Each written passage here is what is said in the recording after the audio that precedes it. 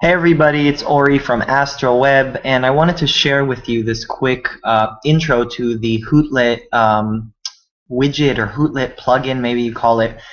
Basically what it is, if you use Hootsuite, or if you've been considering using Hootsuite for running or managing your social campaigns, it's a pretty nice tool that kind of helps you share web pages or content just from your browser. Pretty nice, pretty simple. I just wanted to share it. We just started using Hootsuite instead of going to just twitter.com and Google Plus and Facebook and Reddit and all that stuff, and it's pretty interesting.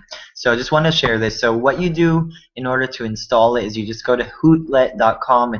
You can also find it from the Hootsuite extensions page, and you go there, and if you have Chrome, you just click on Get and install it. Now I've already added it, so you just click on Add and click on OK, and you'll have this their owl icon, this Hootlet icon right here. So anytime you want to share something, instead of going to the Hootsuite app itself, let's say for example we just published just a quick blog post just maybe 2 minutes ago, which is how to check load speed, just for example. So if I'm on this specific page, I can basically just click here on the share via Hootlet. It'll open this small box, and I can select which social networks I've already plugged in. So let's say I just want to share only on my Twitter, okay? And that's it. So you can check the information here, check the description, check load speed of web page, okay? It automatically shortens the URL.